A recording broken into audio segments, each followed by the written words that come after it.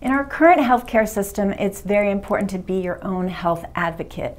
Now, if you're you're comfortable being kind of aggressive and asking questions with your doctor, then terrific. If you're not that type of personality, then bring that personality with you to the doctor's office. It's always a good idea anyway when you're listening to your doctor talk about your condition and hearing recommendations. So I always say 4 ears are better than 2, but bring that person who has that personality that you need if it's not inherently your own. But it's excellent to have 2 people listening because they'll hear more things. But if you're not comfortable, again, asking questions, then bring a friend. It's absolutely a good idea. You'll get more data, because I can't tell you how many patients say, yeah, I went to see my gastroenterologist.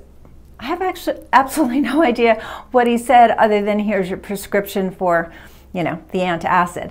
And that's about all they glean from it, which is not what you need. You need to be empowered by the information that you're learning. The second thing I want to go over actually is 7 tips that are red flags. So if you hear any of these red flags from your doctor, it's very important to find a new clinician quickly, because these are, in the vast majority, untrue. So what's number 1? There's no cause. Yes, Mary, you have an autoimmune disease. Yes, you have fatigue. There's really no cause for autoimmune disease. There's really no cause for fatigue, migraines. You just have to live with it. We have to give you these drugs, and that's all we know. That's all we can do for you. Number 2 is it's likely due to stress. Now, that's not to say that stress doesn't cause a lot of conditions. It does. But in the example I'm trying to give you this is code for, Mary, it's all in your head. And so way too many patients come to see us who say, I'm just so tired of doctors keep giving me psychiatric medication, anti-anxiety, antidepressants, because they say, listen, there's nothing wrong with you. We can find nothing wrong with you. Therefore, it must be all in your head, nicely quoted as, you're under a lot of stress, so here's your psychiatric medication. And again, stress management is very important, but way too often, this has nothing to do with why you're suffering. They're just not digging deep enough to find that root cause. So what's number 3? Oh, I love this one. It's just bad luck, Some people get this. Some people suffer from migraines. Some people have autoimmune disease. Some people get diabetes. It's just kind of bad luck, It's too bad. Utter nonsense. Unless you were skiing and somebody hit into you and you broke your leg, then the diagnosis of broken leg due to bad luck, we can go with that. But I'm talking about the chronic degenerative diseases that are actually killing us as Americans, then no, bad luck has nothing to do with it.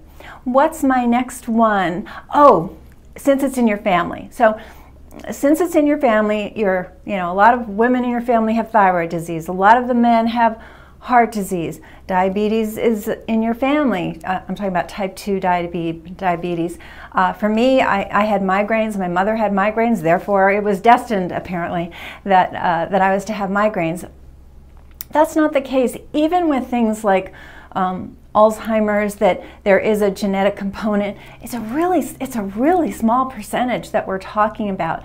Genetics are real. They are a predisposing factor, as I like to say.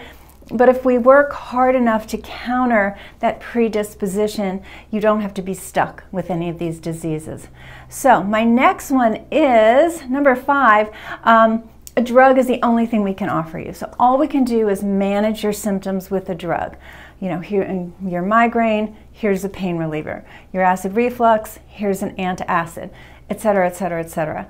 And again, not to say that initially we don't use medications as well when someone's in sort of a life-threatening kind of situation, but the truth of the matter is when you have the kind of tools, if you think about how the body works and the fact that it's amazing in its ability to repair itself, you want to look for what is compromising your body's ability to self-heal.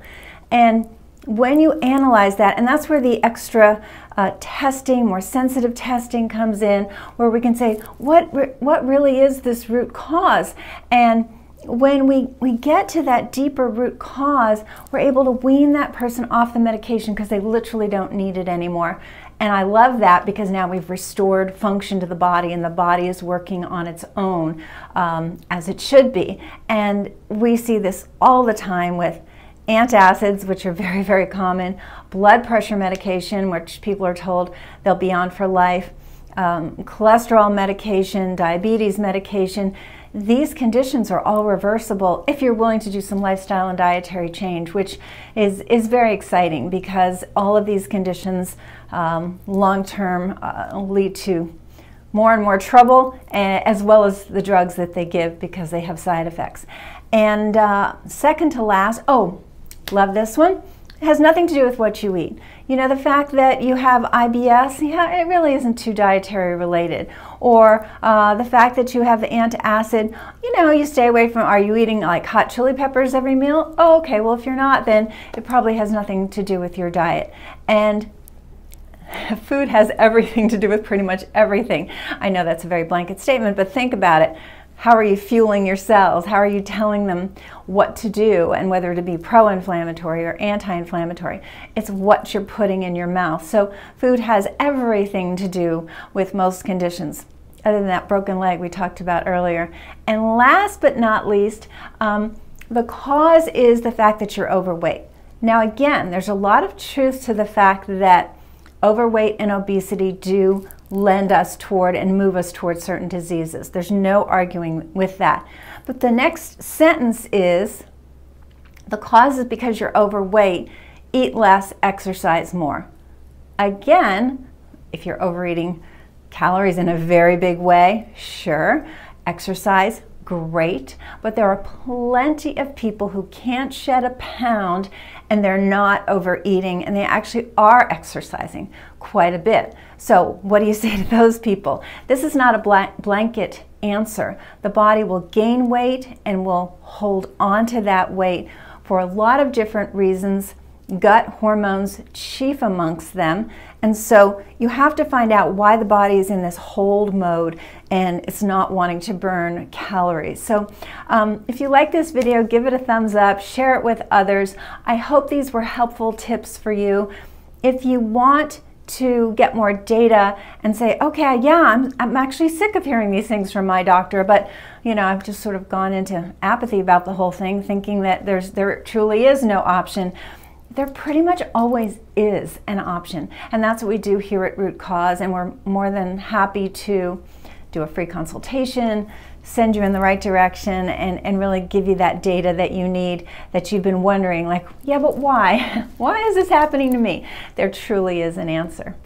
We'll talk to you soon.